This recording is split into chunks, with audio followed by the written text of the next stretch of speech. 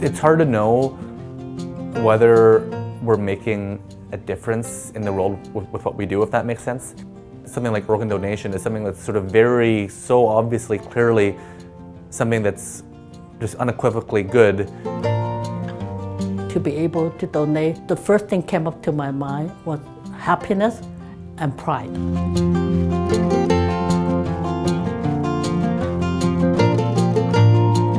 If there is something that's the right thing to do, you don't really think about it, you just sort of do it. Organ donation, we never thought about it when it didn't happen to us, and we never appreciate a situation when someone needs some help from you that could bring the whole life back together. Everyone can help. I think it will be a very meaningful thing to do for anyone.